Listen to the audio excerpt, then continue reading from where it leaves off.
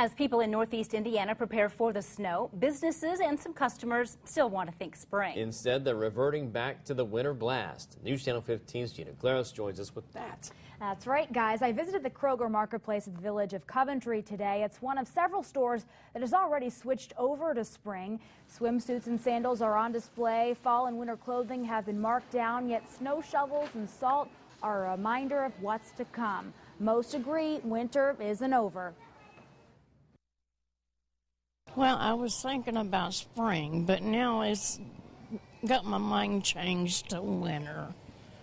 You know, so I'm just wondering, is spring ever going to come? The sun is going to shine one day, so I just enjoy it every day.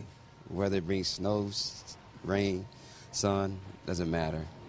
Employees say as the storm gets closer, they get busier. Yesterday, in fact, was a big day for business. Kroger has increased orders and added staff. More than 12 trucks of merchandise have been added to Kroger stores across Northeast Indiana to prepare for the surge in business. I also checked in with other businesses. Target also has a spring mindset, and a snowblowing company hasn't seen an uptick in business. An employee suspects it's because people aren't believing the snow is on its way. Now, I spoke to many people with differing opinions, as you just saw. You'll hear from them at 6 o'clock. All right. Thanks, Gina.